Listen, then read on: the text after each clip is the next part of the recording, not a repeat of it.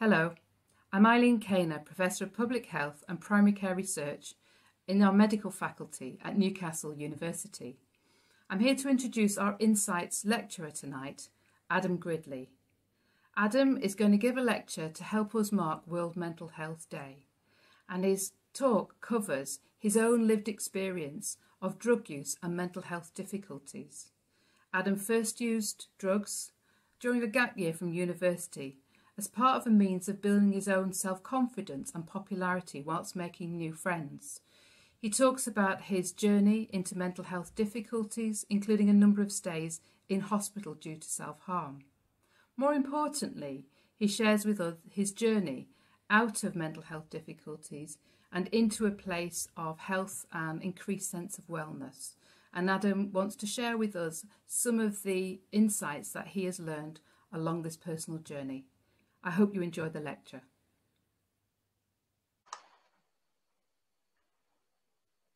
Hello, this is Adam Gridley's There and Back Again, a journey through mental illness, or cannabis-induced psychosis, cannabis-associated psychosis.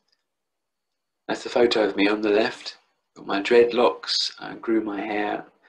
The truth was, I didn't like leaving the flat back then. I would have my 6 Kronenbergs every evening, 40 or so cigarettes, maybe tobacco, but I was very unhealthy. I was eating lots and lots of jam and peanut butter with no real thought for that. I was 15 or 16 stone, so not in a good place.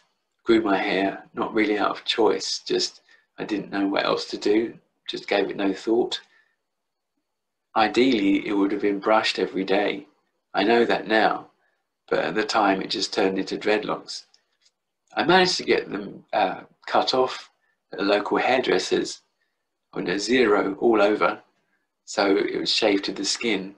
And I felt good in a way, but soon I became so anxious because I thought people would look at me and they see a right-wing extremist Nazi.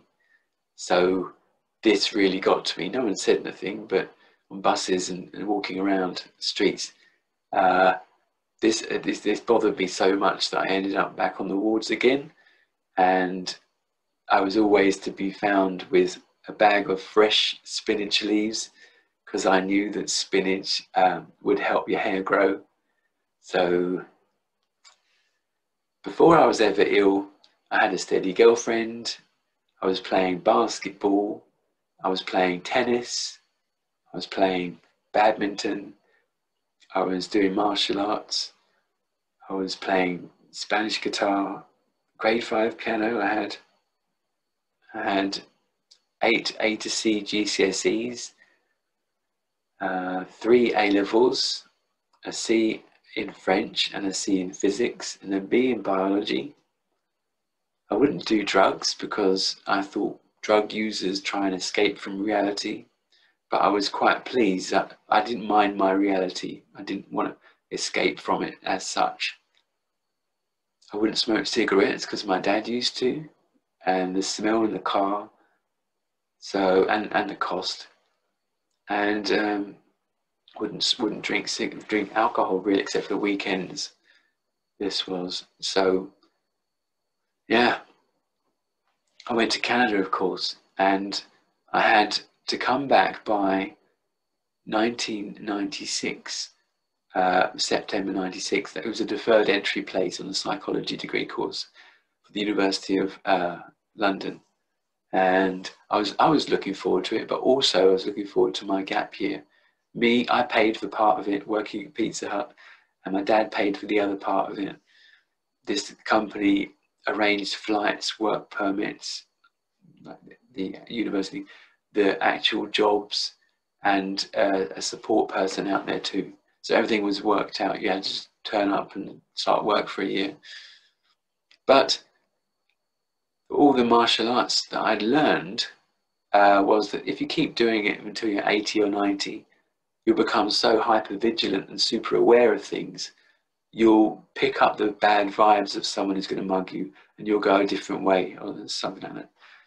But then I read that if you smoke a joint you can get that straight away. So I thought, this is brilliant. Circumnavigate 80 or 90 years into just one joint for the same effect. So I went to Canada thinking I'm going to get really stoned. Well, I'm going to get stoned at least and see what happens.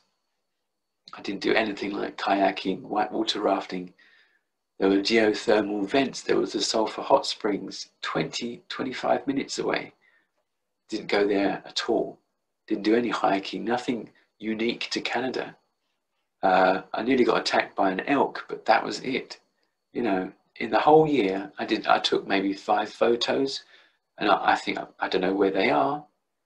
It should have been the holiday of a lifetime, but for me, I found that it was a great way to make friends. I was an English stoner, so I had those 2 things really working for me. They were my unique selling points, if you like, my USPs. In England, I'd never felt I was anything special, but in Canada, I was a world traveller who gets cooked or baked, or such accessible terms for getting stoned. In England, it's like mashed or whatever it is. But over there, just getting drunk would be called polluted. And the whole thing is a heady mix of social whirl. What I did find was that if I got baked enough, I would become hyper creative. So I used to get baked with my stash and write reams and reams of poetry. Didn't really go anywhere because I didn't know what to believe in at the time. But those around me that I worked with, especially at the second place, because Banff, Alberta, that's the Banff Springs you can see there. Very, very prestigious hotel. I got thrown out because I was getting cooked at work, and they couldn't have that kind of subversive element working at such a great place. It's a 4.5-star hotel. The reason why it's not 5 stars is because it was created, it's a colonial castle, so it doesn't have any inbuilt air conditioning, so it loses half a star. I mean, it sort of makes it count for even better. Open fires everywhere. I got fired from there. At the second place, I managed to get a job. I was not the only stoner at all. Everyone was, on some level, were involved with the drug trade in Banff. So it's an honour amongst thieves, sort of like a villainy thing. But even though they called me Shakespeare and I went to New York to seek my fortune, I wasn't looking forward to coming back, but I knew I had to. This psychology course, studying the mind, when I used to joke that my mind was open, but it's so open that it spilled out and I couldn't close it again. So I was psychotic before I even knew what the word meant. When your priorities are all upside down and every moment is expanded and very hard to deal with. So I thought getting stoned even more will be the answer. The lecturer would say things, if I made it into a lecture, things like, so what is a thought? Or how do we formulate memories?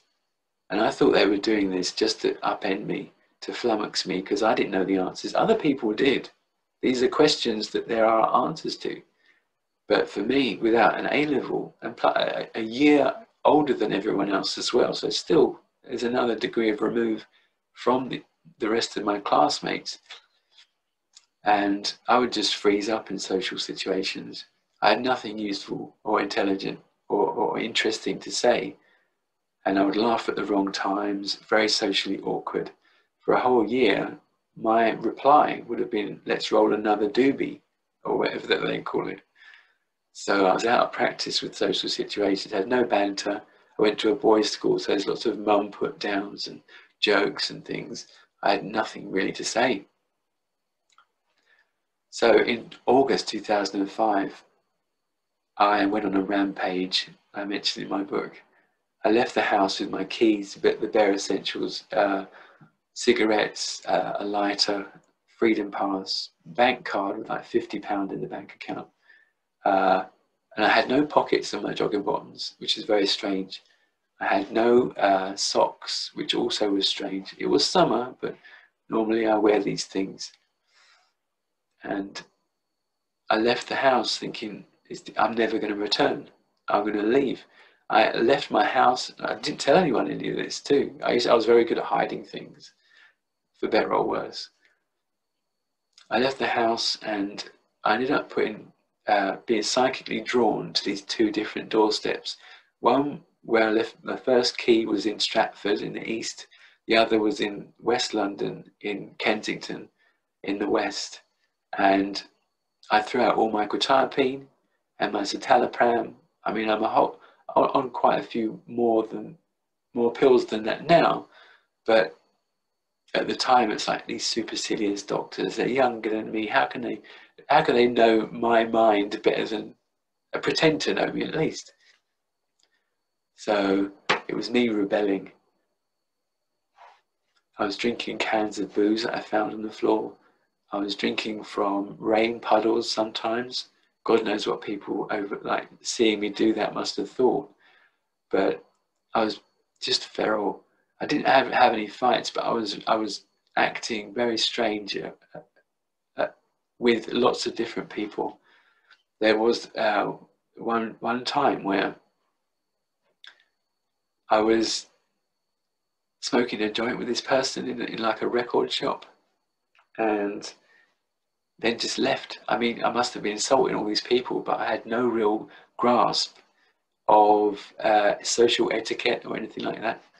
I thought I had to tear my clothing so I appeared an interesting person, because that's what I'd always wanted when I was in Canada. The best thing, strangely, that happened to me was that I got arrested. I saw this pub named after a president. My dad, famously in the family, had problems with this president and his policies. So I thought if I attack this pub in some way, my dad would be proud of me and I'll be redeemed, because he was blamed a bit for going to Canada. So I went inside, had a snoop around. I tried one of the sugar cubes, put it back in its dish. It must have looked a bit strange, but I didn't care. I was on a mission, and I selected the window that I was going to attack. And when the brick goes through, it won't hit anyone on the other side if I choose the window where there's a cutlery trolley the other side. So I went across the road, found half brick in a convenient pile of rubble, and threw this brick as hard as I could. It bounced off the window. I couldn't believe it. But now I'm nose to nose with this shatter pattern, and I knew it put a lot of force into creating it. So I had a lot of respect for this thing. And I was going through a phase of burning spiders in their webs up till then. So that counted as sort of a shatter pattern, like had this multifaceted interest in this thing. But immediately, which seemed like ages, people rushed out of the pub, threw me on the floor, sat on my back, and I've got feet on my wrists and ankles, and I'm sat there, laying there in spread-eagled in silence, pretty much, because I was a problem, and people wanted to see what I was doing next. I wasn't going to do anything. Then the police arrived, and a chair went up, and they put me in cuffs, and I was put in the back of this van. I thought, wow, my dad knows a lot about powerful people, because I thought I was being rewarded for having damaged this pub in his name. So I was sitting there thinking, this is great. I'm on my way to City Airport or Stansted. I'm going to get flown first class to the Maldives. But obviously that wasn't true. I was in my cuffs. I thought, right, okay, maybe let's assume that I'm not going to the airport. I've seen enough action films, like all the Bond films. I'll jump through my cuffs. When they open the doors at the other end of the journey, I'll overpower the policeman and then run and drive off in the van. So I thought, this is perfect, entirely possible. Then it further dawned on me that I probably wouldn't be able to overpower these people. So I climbed back through my cuffs, so they're around the front of me instead, and I waited until we parked. I was in and out of lots of different cells at that time. My head was sort of swirling a bit. This is like 3 days, 3 nights, I believe, without my medication. So my parents knew where I was now. They knew that I was safe, and I was in custody, but, I was safe and well, kind of thing. I hadn't been killed or anything. So first thing I did when I got into any cell, if I could, throw my bedding on the floor. Just you want to rebel, rebel against everything. Then I would sing at the top of my voice.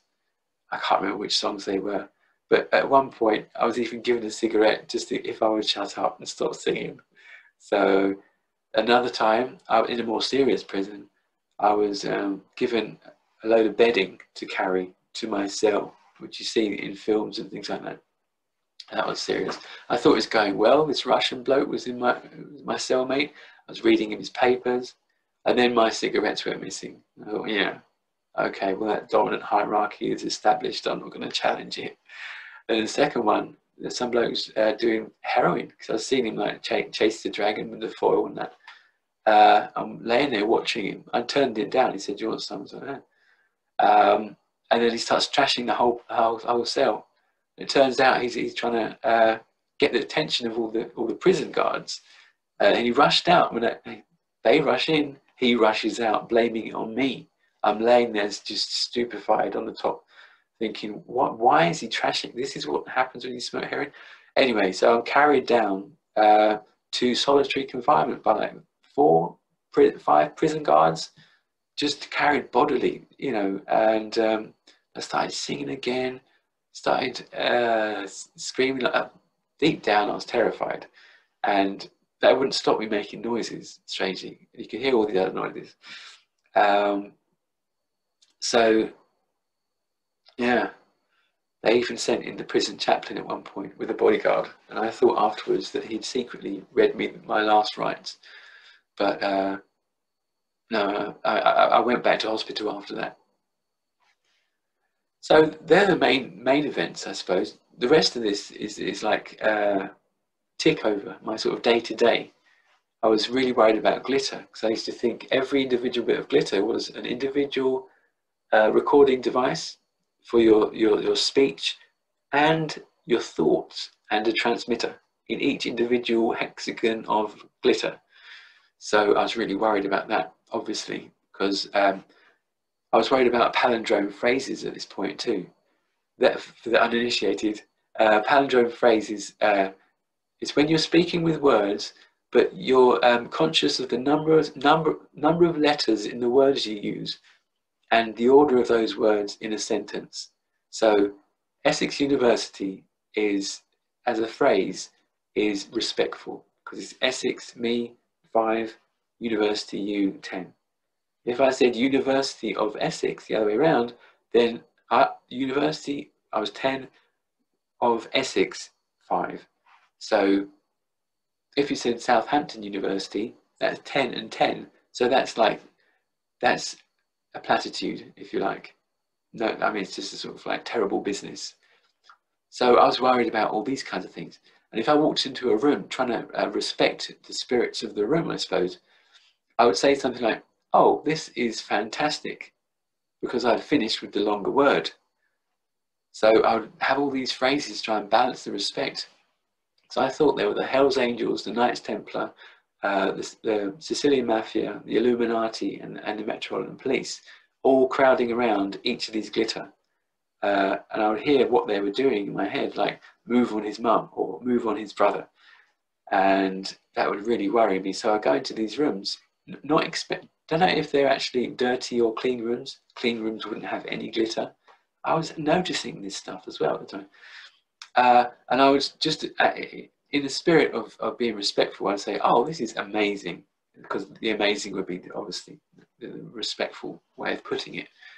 Then I had this demon in my head that would say "yet" afterwards, which cancelled that the respectful phrase and made it disrespectful. So overthinking things. I mean, glitter is just glitter. It is what it is, and it always has been. But for me at the time, I was taking it to my psychiatrist as evidence that I was getting surveilled. Another time, this is a creativity going bad. I was working for the Pope. He had a cardinal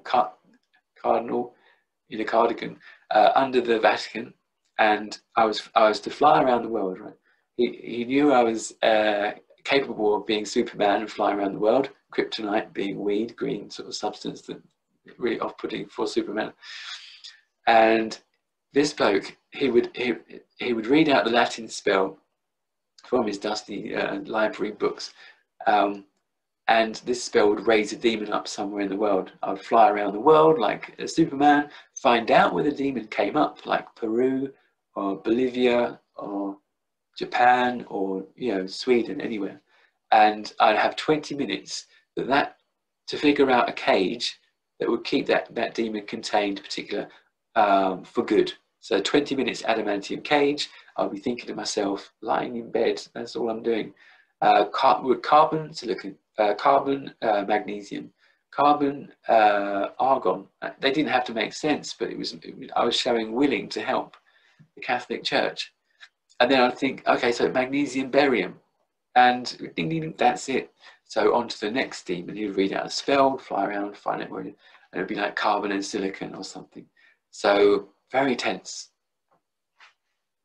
Also, I had the victim status. The geographer was trying to frame me, and through the sounds of a ticking clock, every second was another syllable. It was like hello, and that would be like that. So instead of background noise, which basically an alarm clock is when it's ticking, for me it would be like a direct instruction. There would be different voices, if you like if you had an electric keyboard kind of voice. So there would be a voice for like howling wind that would be telling me, and you're wretched, you're nothing, you're worth absolutely nothing, less than nothing. And then there would be like ticking clock, and that sort of noise would be another voice saying, really, you're worth nothing. There's no point going on. And I was just going to my head. So after 0 hour was the main thing. I would be in permanent pain the whole time. People would come up to me. Let's say some kid kicked me in the shin after 0 hour. He would get £500 transferred straight into his bank account. Like varying degrees of pain. If I got a shot in the shoulder, that could be like £50,000 for whoever did that, because the geographer would have this strong psychic hold over people. I was like Snoopy, because Woodstock I thought was about the music. He was flying around like he was a bit stoned, and Snoopy would sit there. So yeah, quite dark times. My mum was just a godsend through the whole thing. I don't think she could have handled it better. But one of my phases was that she was a demon and she had to be killed. So I would kill her. In my head, this was the method. And she would be on the floor. Then she would sort of swell up into a massive camper van sized, big, pulsating, fleshy, black and green mass, putrid smelling. And I would have to cut into the middle of this. It's like the real her kind of thing. Cut right into the middle, find this softball-sized ball inside, withdraw that ball, smash it gently on a rock, and return the billiard-sized ball from inside that into the middle of this fleshy thing. Then the screaming and the sort of would seal up, and then gradually it would fold in and in and in to a black hole that would float about 3 or 4 feet above the ground. And she'll be, at this point, she'll half an hour left, so she's desperately trying to get people interested, like, come with me into my world and I'll make all your dreams true, all this kind of thing. Some people get sucked in, but I'll be standing there trying to dissuade them all, obviously. And then after that, the whole would sort of go back to where the corpse, and suddenly the whole world would feel slightly better, but they wouldn't know why. And it's because of me. My brother also, but he had a different way, the methodology of killing him. As the person responsible for the initial killing, it would be up to them. If you mess any of these stages up, then that particular demon will live on and on and on forever. But if you get them early in the right way, they won't. So I killed my brother. He's on the floor, and it sort of turns into a small volcanic hole, and all this flame and stuff is leaping out. But I have to think about animals and species and different things. So I think about horses. So you've got 10 horses emerge out of the hole and canter off. 10 elephants come up out of this hole, they're spawned and they wander off. If I couldn't think of an 11th horse, because you have to stop it at 10. So owls, they would sort of fly off. If I had any sense, I suppose, I would have thought something huge, like Diplodocus or Tyrannosaurus. But eventually he would like use up all his energy, except he would then turn into a flaming figure, walk around for half an hour, touching people slowly and burst into flames. And then he would go back to a corpse again, and the whole world will feel slightly better. They wouldn't know why. The aftermath of all this, though, because it was so vivid in my own head, I was just lying in bed like Snoopy, just thinking of stuff. I couldn't stop, which was the main thing. Racing thoughts, they call it, intrusive racing thoughts. I was worried about all these extra wildlife everywhere. I mean, like the RSPCA would be getting calls like, we've got an alligator on the front lawn. What are we supposed to do about that? This is like in London somewhere. The grass verges by the sides of the motorways, like with armadillos and things. So yeah, it was all so detailed and so lifelike, which was the worrying thing. So my mum, I said, she would always bring in tobacco. That's very difficult to bring in for someone you love, because you know it's an unhealthy substance, but she always would. And some spending money, not an awful lot, obviously, but black olives. So love those. And also music, Sony mini discs. I had a mini disc player and I used to play those discs, and that used to help pass the time. So also it's the hardest thing to do when you call the GP on a friend or your children. So do Tai Chi on a Tuesday normally. I mean, currently you've got a lockdown here and things like that. But that's very good. Lots of great, knowledgeable, friendly people, and intelligent, and just compassionate, just willing to learn. So very lucky to know them. Normally I do 2 kilometers swimming. My trusty items there. I had to customize the towel. Proud of that. I got 2. They were black and burnt orange Reebok towels, but I didn't like the orange so much, so I dyed them with a blue dye. It came out black and brown. Brilliant. And 2 different types of earplugs. You can get plastic ones, but my doctor was like, no, silicone is the best. So I've got silicone and plastic, all my shower items and my water. And getting up early in the morning is so important if you want to sort of join the workforce, which I really, really do. So my circadian rhythm's now pretty well much finessed. I wouldn't say it's perfect, but I get up in the morning, like 6 o'clock in the morning, and get quite a lot of sleep as well. So I'm in bed by 9 o'clock, so that I can actually heal. And any physical, like restorative benefits are there. There's the social side of this, and the endorphins too, and the weight gain, like I said. So it helps with many things. This is the book I had published May 2018. It took 6 years to write, but it's all of my worst stories written down. So that's on Amazon. That's on Amazon still. So, and my mum designed the cover. So these are my lectures that I've done so far, starting February last year, and all wonderful people willing to take a chance on the service users like me. Just amazing people. And I've been asked back to a couple of them too. The future is looking really, really good. So thanks for letting me say all those things. In my spare time, I do Movie Sushi podcast reviews on Twitter, Instagram, Facebook, and podcasts. Like there's also a Poetry Cafe podcast, where I post another poem every evening on Twitter. And these are my contact details. I'm just trying to make this last 2. So basically, that is a journey through mental illness. I want to say thank you to Eileen Kaner and to Stephanie Haydecker for taking a chance on me, and just basically being very open-minded and hopefully spotting some talent, which would be good.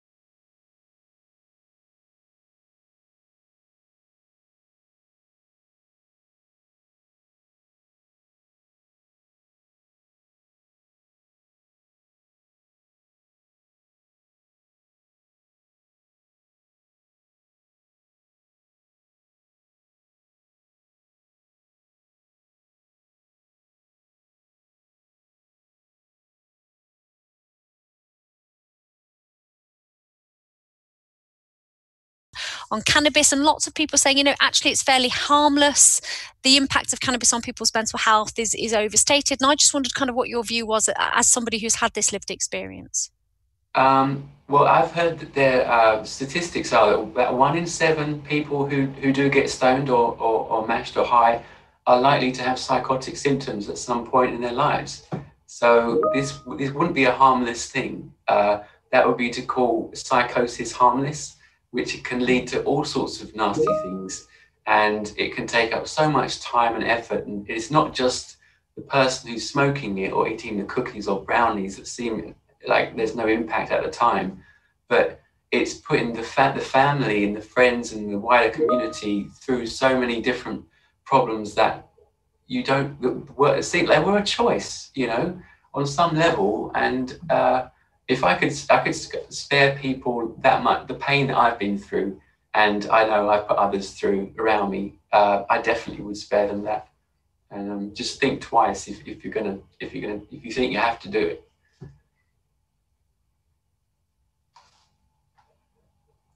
A moment ago, you mentioned your impact on family, and you mentioned that in your lecture. I wonder if you've got kind of thoughts or messages for those who you feel may be impacted by the substance misuse of others, and or what we could be saying to those family and friends that are trying to support somebody around kind of mental health conditions and mental health conditions where somebody's maybe trying to self-medicate through substance misuse.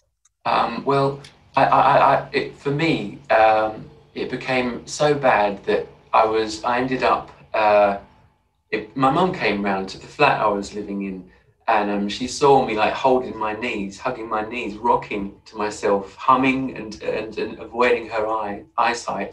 And that was when something had to be done. That's when the ultimate step, I suppose, is that you realise you can't take care of your kids. You're going to have to get the doctor to take care of them, or at least interview them formally, which can then bring into place all the other resources that doctor has in store to help that young person. Because sometimes parents don't have all the answers, but to realise that perhaps in this situation you don't, it's a very, very brave thing for someone close to someone suffering with weed use to do. That could have happened to me. At the time, I felt a little bit betrayed and alienated, but in the long run, I respect her so much more for that, my mum. That's great. And I heard you, I think we might have lost your...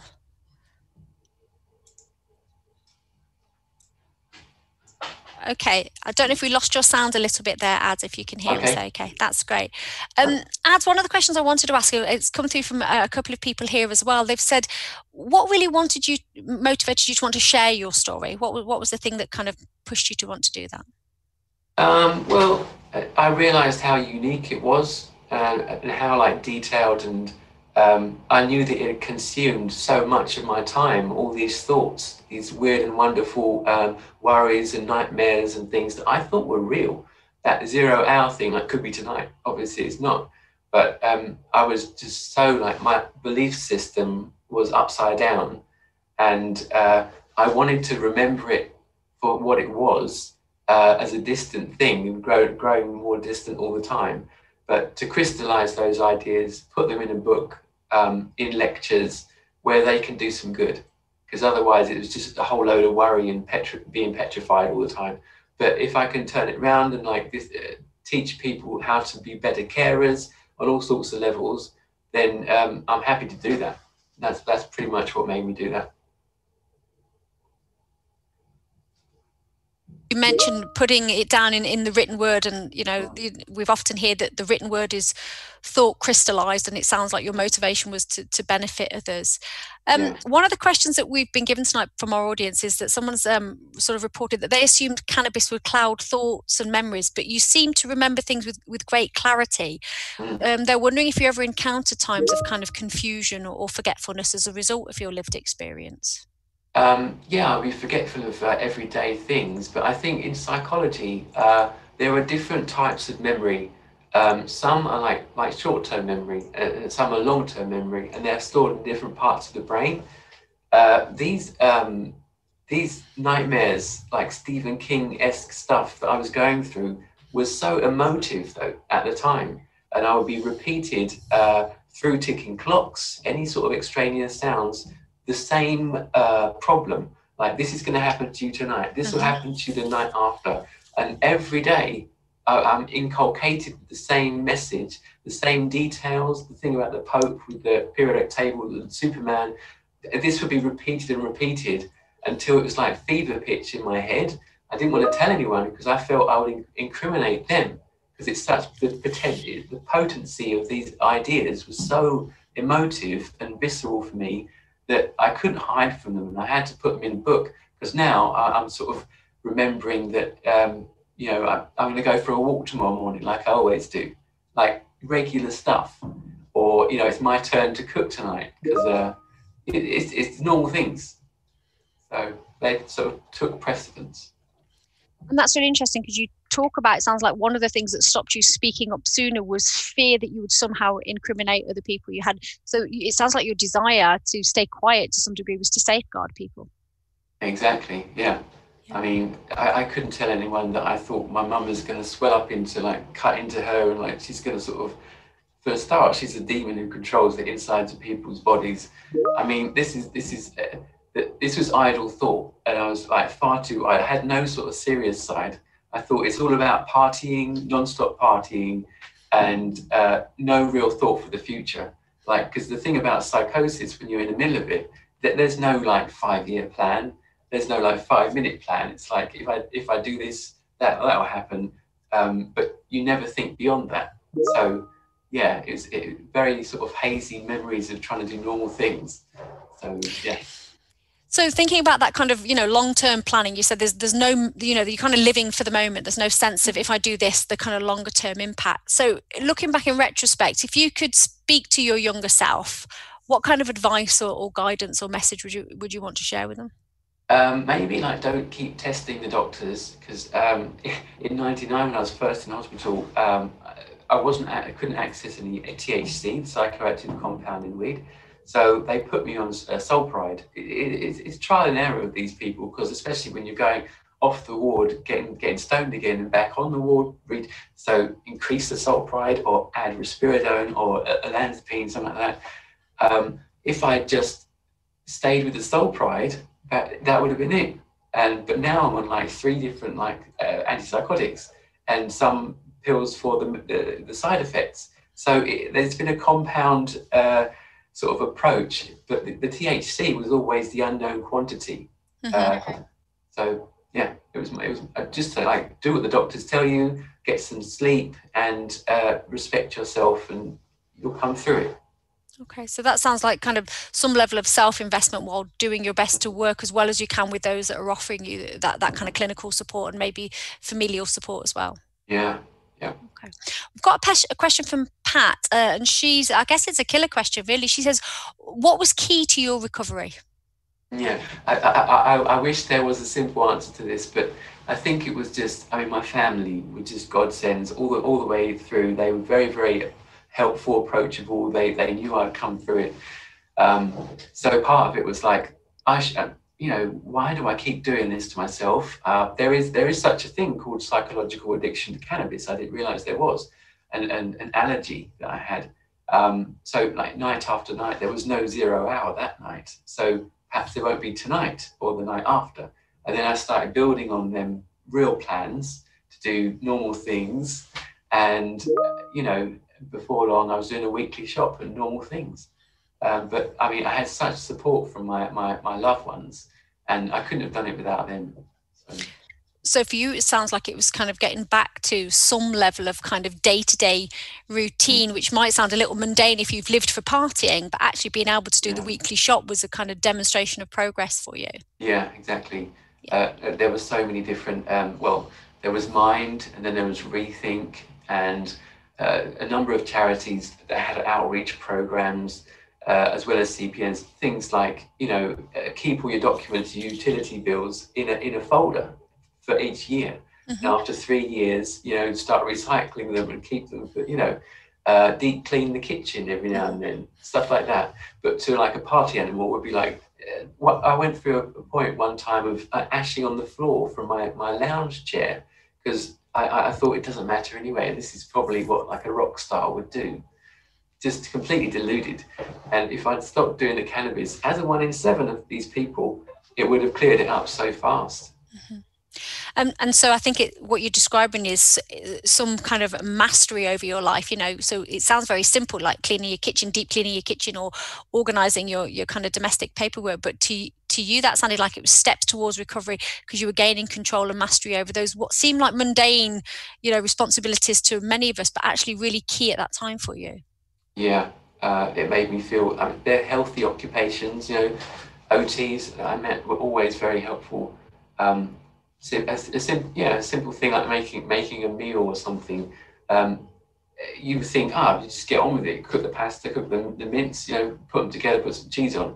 But when you're like constantly bombarded by these mental like spectres and sort of ogres, like you get distracted, and fear is a terrible thing.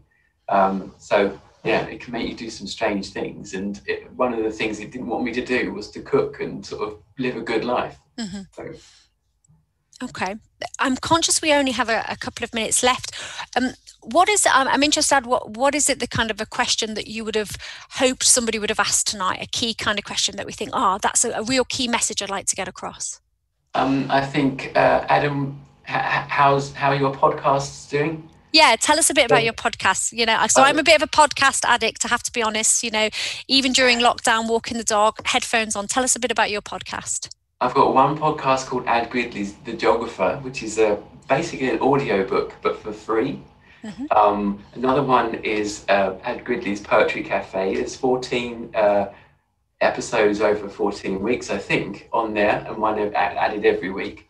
And also Adam Gridley's Movie Sushi, which is like synopses of popular films like Borat, The Godfather, School of Rock, and other things. So yeah, it's not all like murk and sort of like I used to be smooth. It's sort of like there is a silver lining, and yeah, your podcast content sounds like not somebody who's survived, but somebody who's actually thriving, and able to give on to other people. That's been fantastic. Thank you so much. We basically have to kind of come to a close now. So I just want to really give our thanks to you, not just for your time, but for sharing your lived experience in such a candid way. I have no doubt that it's going to have a positive impact. I think we spoke earlier at the beginning and I said, I'm not one to shy away from difficult subject matters, because I think if we do that, it instigates shame.